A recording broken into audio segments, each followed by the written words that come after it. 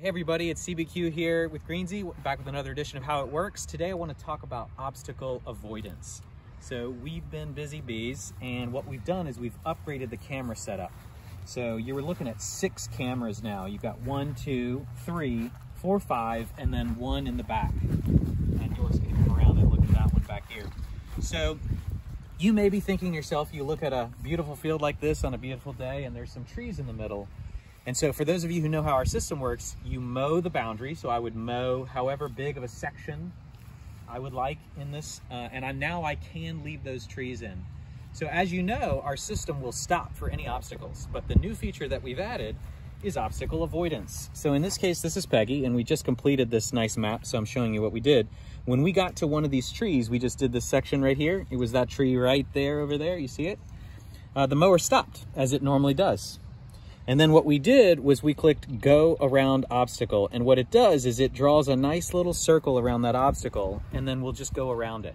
And we'll show some footage of that in a second, but we have the obstacle mower going around it.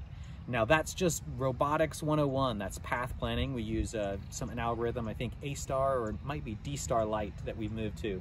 And all it does is map waypoints around it, so it will finish those stripes for you on the other side.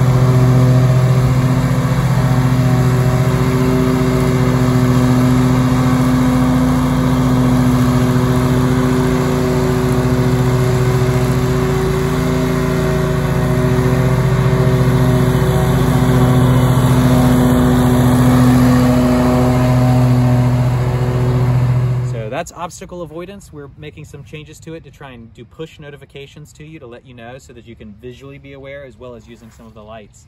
And that's coming up soon. All right, this is another edition of How It Works. Let me know if you have any questions in the comments. Thanks for tuning in, and see ya.